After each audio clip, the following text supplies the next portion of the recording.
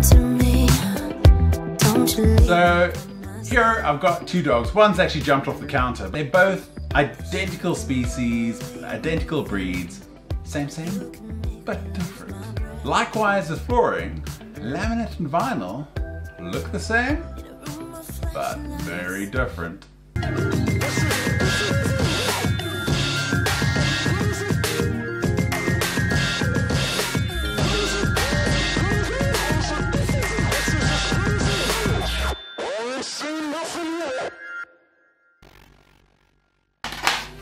Vinyl, laminate, SPC, modern version of vinyl. From the surface, they all look the same. So how do we identify what is right for us and our job? Laminate floor, wood pulp, melamine surface.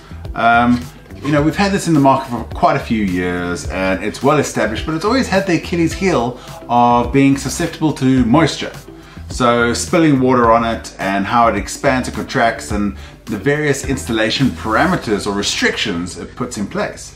And also that clickety-clack sound. You know, it's never been very desirable.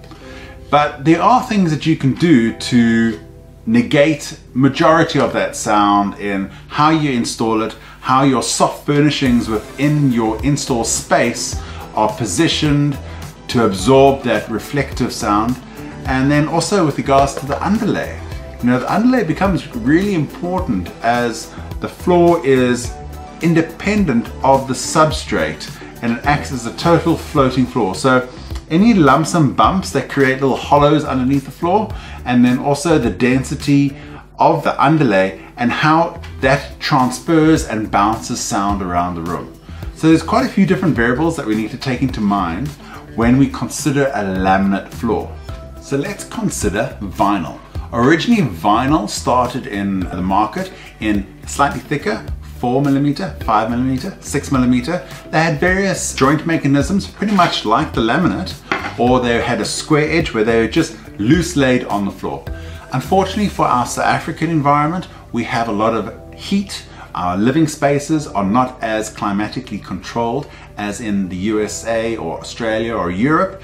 We don't have double glazing or triple glazing in all of our buildings. So the heat is able to bear down onto the floor, and the floor, it's plastic, okay? So it really responds very well, which is a negative, to heat. So heat causes it to expand, and then we start getting a whole host of problems. So the product wants to move, it can't push the weight of the surrounding planks around it, and it kind of like bubbles up. And that really starts to cause major issues on various job sites. Where the industry evolved to is we made the product a little bit skinnier, and we now bond it to the substrate. So we now go and we glue this directly to the substrate, and what that does is that when it does get exposed to a little bit of heat, it's not able to move around. That glue holds it in place.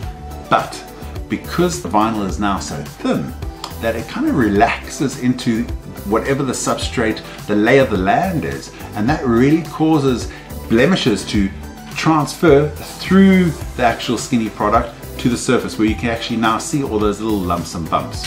So now we've had laminate, we've got vinyl, which is now glued down, but there's almost like quite a high desire to have something that actually bridges between the two, because laminates are a lot easier to install. Obviously it's a floating floor, you put your underlay down, you click the planks together, which creates a beautiful end result. It's a lot easier to do than going through the whole glue down methodology. The latest option in the market is a solid core vinyl. So here we have a product which is called SPC.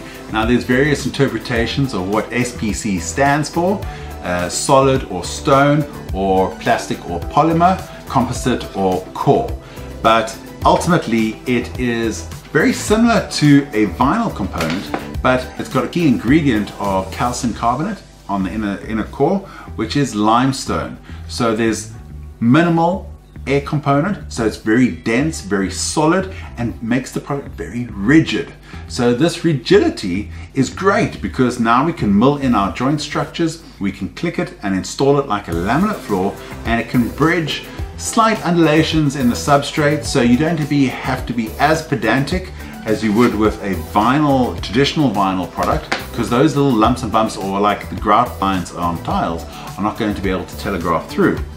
But the problem with this product is it's a lot more expensive, and because it's so dense, the sound and the feel of the product can be a little bit hard on the ear and on the foot. Generally, they all come with a built-in underlay. Various options are available from cork, IXPE, or various rubber components, but it is a lovely product. Pretty much all of these products, cleaning and maintenance are pretty much all the same. SPC is a lot more resistant to heat and temperature.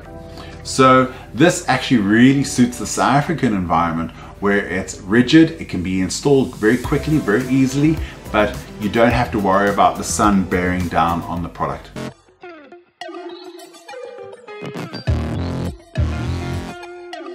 When we look at purchasing one of these various products, we need to consider how resistant it's going to be in your conditions. As laminates have been very resistant to sun. They have proven themselves. There's a high UV resistance in color retention. You know, they work. High scratch resistance. They really have proven themselves, and that's why they became so popular as they did.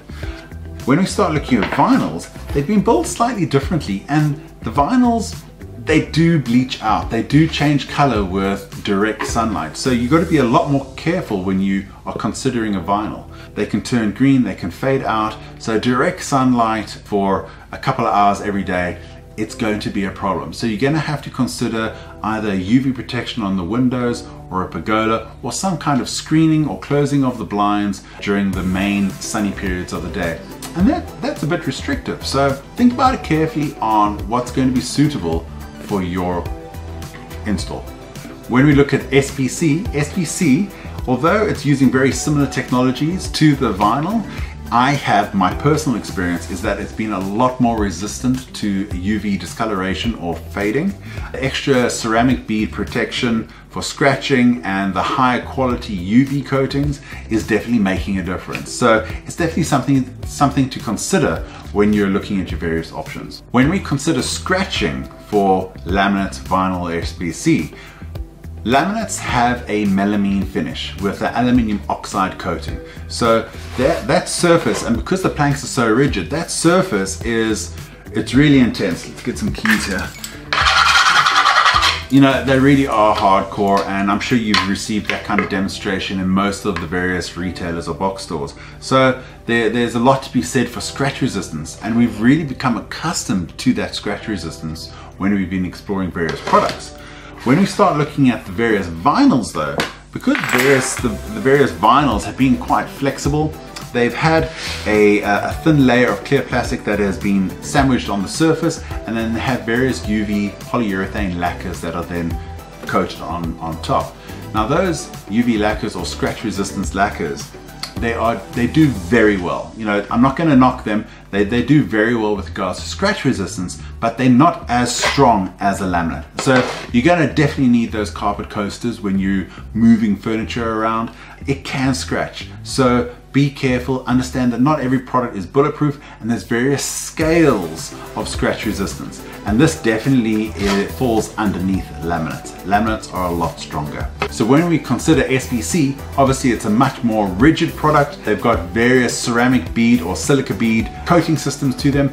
They are highly scratch resistant, but they're not bulletproof again, and they are not as good as the laminates. So you still have to be careful. Well, I hope you found that interesting. Please share it on with your clients who are a little bit confused about the different products, or let your team know that they need to sell the right product to the right environment. And even though you're going against other competitive quotes, you say, listen, I can give you option A, what you've asked for, but my professional opinion is option B, in that it's going to last longer, it's going to service you better, and these are the reasons why.